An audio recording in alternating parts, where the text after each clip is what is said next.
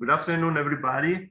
It's a pleasure for me to present Professor John Rosecrance, that is a friend of Ragusa SHWA, as a friend also of Italy, and he is the director of the nationally funded PhD program in occupational economics and safety at Colorado State University. And this is on the committee of the PhD school also of the University of Sassari in agricultural science.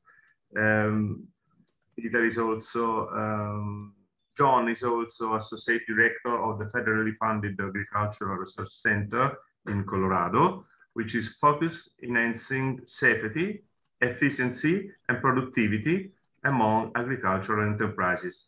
His expertise is in the exposure assessment of risk factors associated with the occupational musculoskeletal disorders. And this is the theme of his communication about the quantification of trunk postures between the fruit pickers, vegetable fruit pickers in Sardinia. John, you are welcome. Please, for your presentation, you can share your presentation. Grazie, Danilo. The title of this presentation is Quantifying Stooped Trunk Postures Among Fruit and Vegetable Pickers in Sardinia and Colorado.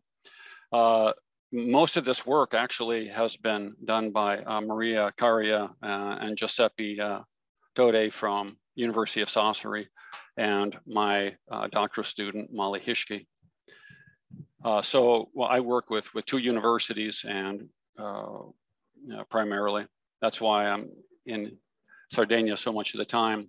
I operate, we have what we call HICAUS, that's our High Plains Intermountain Center for Agricultural Health and Safety. And that's where, on the umbrella that we have for doing all of our work in agriculture and forestry.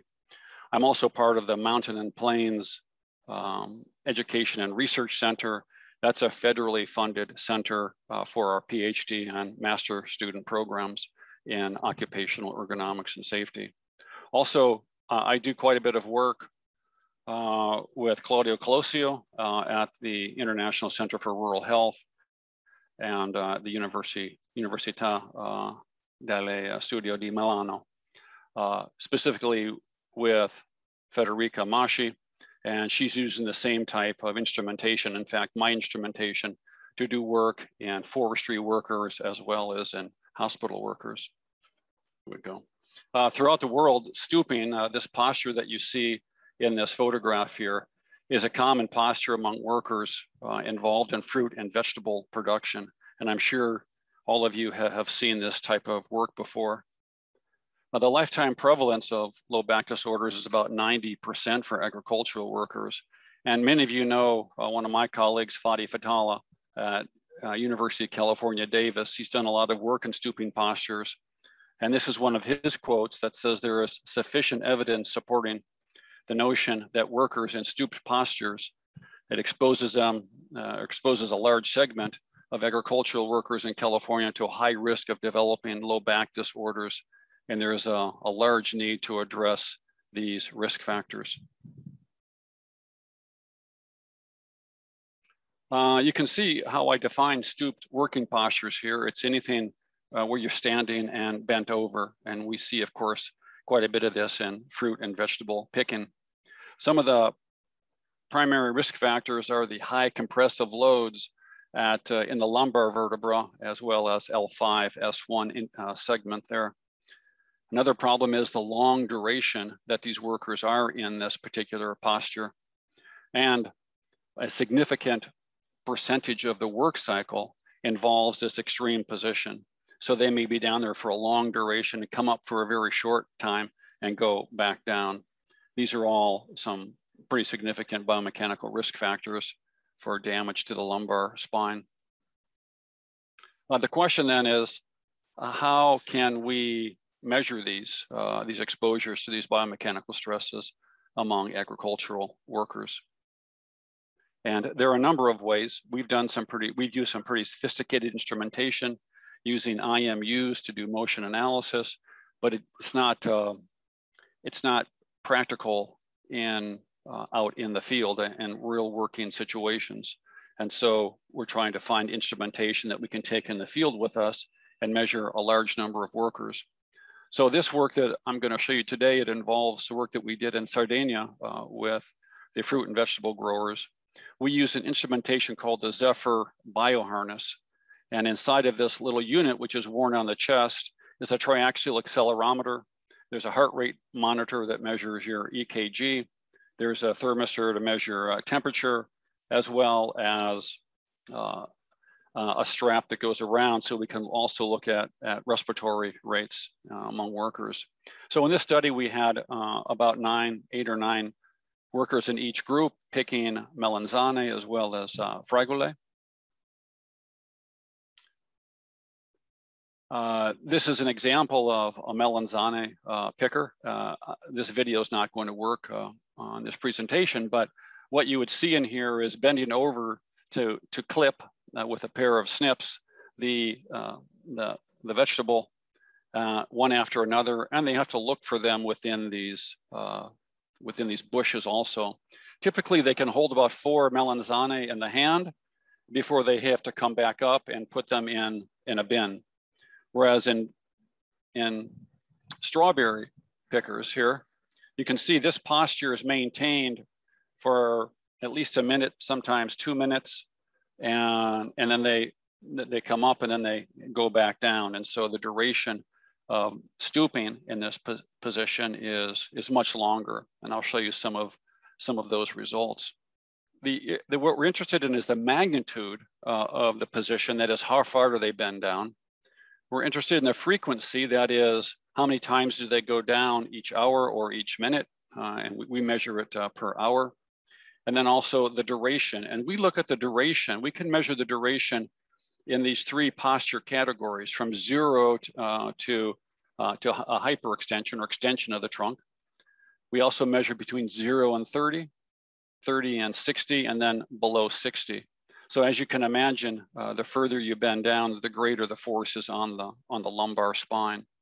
And so it's these postures in this area in the red zone beyond 60 degrees that we're most concerned about. These are some of the summary results from both the melanzane and the fragole picking. The total time we sampled was about 100 minutes for each group. The frequency for the melanzane pickers was 132 cycles per hour. That is the amount of time they stooped over, stayed in that position before they came back. Whereas with the fragole picking, they were 72 cycles per hour. That's because they were down a longer period of time. You can see the average cycle time, that is the time going down and coming back, was 26 seconds for the melanzane pickers and almost twice that amount of time for the strawberry pickers. So they were down more than half that time. The average maximum flexion of the trunk per cycle was about 82 degrees for the melanzane workers and a bit more, 93 degrees for the fragole workers. So you can see there are some differences here, especially in the frequency, as well as in the average cycle time. And this is because it's 48 seconds, is because they're down on average 48 seconds before they come back into an upright posture. So really I can see, you can show it here. So these are the different posture categories, 1, 2, 3, and 4.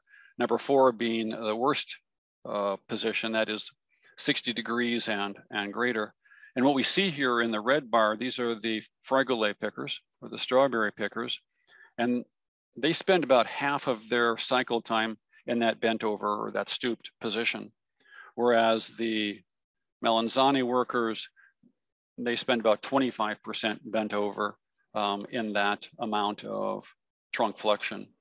And so we're really concerned about this risk right here, because we know that in that position, the forces in the lumbar spine are much greater than, let's say, in an upright position. And we're also concerned about the duration that they're imposing that stress, not just the cumulative duration over the entire workday. We're concerned about that, but we're concerned about the time they're stooped over without coming up for a short break. So we found significant differences in the frequency, the duration, and the magnitude of the posture exposures between these two products that were being harvested. And we're mostly concerned about the magnitude, that is the degrees, 60 degrees and greater, and the duration of that stooping posture. And so there are ways to, I think in the future, the answer here is what we're seeing now in California. We see robotics picking strawberries. We also see melanzani, for example, grown much higher so that workers are not stooped over and they're picking actually from waist to shoulder level and they don't have to stoop. But I think for workers in small productions and in areas like maybe Sardinia where we're doing a lot of work, I think what we could do actually before they get robotics or machinery that makes it different, I think that we can alter the duration if we implement periods where we're stooping for a shorter amount of time and coming up sooner to an upright position. Because even though you're still stooped for a long period of time, it will give them some break and to some degree re-nourish that disc from all the pressure if they come up for a short period of time. What we're doing next though is we're going to do a larger study. We're going to collect more work history and back pain prevalence demographics. We're going to get 100 workers, 5 different products, and we're going to do most of this at least in Colorado, although we may do some more in Sardinia. We'll have to see if we can get out into the fields.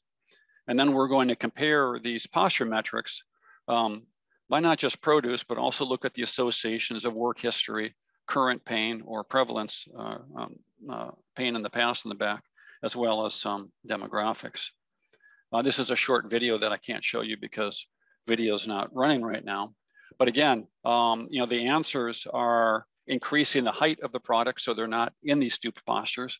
And there are many, I've seen melanzani growing in the US where they're grown at 2 to 3 meters. And then they're up on platforms picking and adjusting that platform to the height of the fruit so that they don't have to bend over. Strawberries, you can look on videos. Some of the largest producers in California are using robots to start picking strawberries. And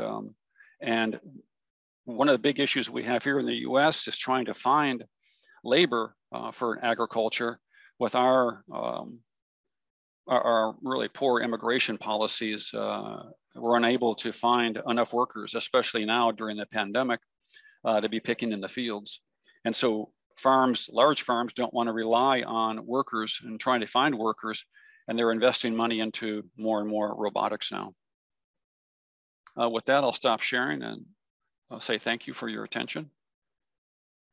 Okay, John, nice presentation. Thank you. Now I leave the word to Giampaolo that is here for the following of the program. Because our program now provides, we must have contemporary rooms. Okay, yes.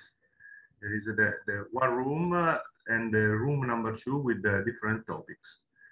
Now I leave the word also to the attendants for a question to Professor Rosecrance. Please, Giampaolo. I have a question, and I placed the question in the chat, but I'm going to read it. And it's about robotics. You mentioned robotics in your presentation, John. But can we expect important help from robotics in the next future, or will main agricultural jobs continue to be carried out by operators in the disadvantaged postures? Well, certainly we will have robotics in the future. And the reason is because they're more reliable than humans. And this is where we're moving. But in the meantime, I mean, it'll be many years before we get robotics throughout the world. and maybe never in some parts of the world. So I think we still are going to be picking by hand, and we'll still see these postures. But Giampaolo, I really do think that we can modify the work in a couple of ways. One, if we could change the height, even raise it slightly, that's not unreasonable. And the other, as I said, is looking at what I call that sort of work rest cycle. And that is stand up more often, in an erect position. I mean, all of us, many of us do work around the house, around the yard. And we know if we're bent over, even working on an automobile, if we're bent over for several minutes at a time, it can really cause our backs to hurt. So I think that it will help to see if we can modify those work rest cycles.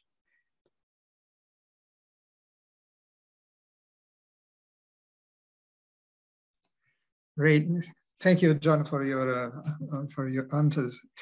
The question, the robotics, a very, very important topic as concerns the musculoskeletal disease, I think.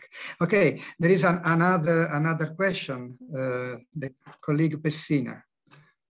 Yes, very simple. Thank you very much, John, for your very interesting presentation. Following the Giampaolo's question, can we expect differences in developing of robots to be used in greenhouses or in open field? I see them in open field and in greenhouses, large greenhouses where they have to raise the height of it, of course. Thank you. Okay, there is also the last question by Alessio Cappelli of Florence University. Thanks for the nice work, say Alessio. And he has a question with respect to the backbone protection. Do you think, John, that the specific PPE might be developed like in motorcycle racing, for example, for this kind of workers to avoid disorders to the back? Yes, I see the question in the chat. Thank you, Alessio. I assume you're referring to what I would call a back belt to support the back. I mean, at least the research in the United States have shown those, not to be protective enough. In fact, it's probably better to modify the work than to just give them PPE, especially these back belts, which just have not been shown to be protective. I think they do remind the worker, to watch their back, but there may be other methods. I know in the US, they're using a lot of assistive devices that they attach to workers so that if they're bending over, that they have a spring mechanism or shock mechanism to prevent, that takes some of that load off of the back. And they're working with those in a number of industries, especially the automobile industry. So something like that may be possible. Thank you. Well, okay, if there aren't other questions for John, now we have 2 rooms with 2 chairs that are Professor Pessina and Professor Eugenio Cavallo. In the link you see in the chat, Massimo Cecchini has put the link to the room 1 and to the room 2. In the room 1, there are the session topic 1 to 8, and in the second one, the room 2, from 9 to 17. Okay, now we can link the other rooms. Thank you for your participation.